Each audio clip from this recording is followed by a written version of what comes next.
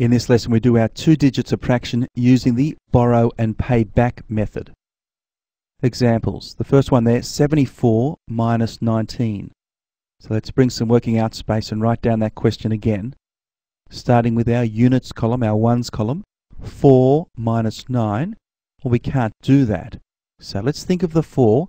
We need to make that a 14 by borrowing 1, and we pay back the 1 down there.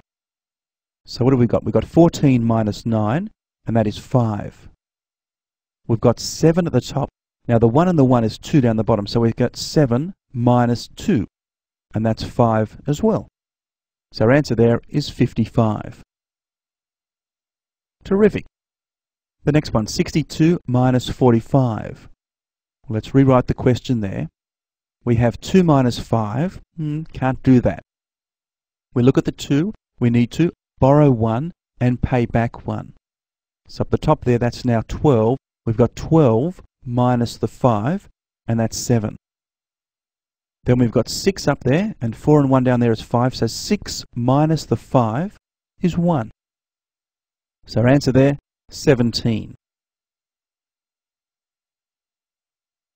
The next one, 80 minus 57. Let's rewrite the question. Starting in our ones column, 0 minus 7. Can't do that. So let's think of the 0. We need to borrow 1 and pay back 1. So now we have 10 minus 7, which is 3.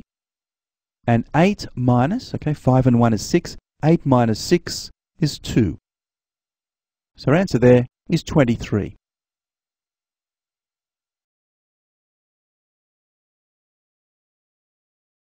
In this lesson, we take a look at a method called splitting. We think of the number 32. We could split that up as 30 plus 2. 24 could be split up as 20 plus 4. And 61 could be. In this lesson, we do some work on bridging the decades. Let's think of a number line. 10, 20, 30, 40, 50, 60, etc. When we talk about decades, normally say decade is 10 years. But decades can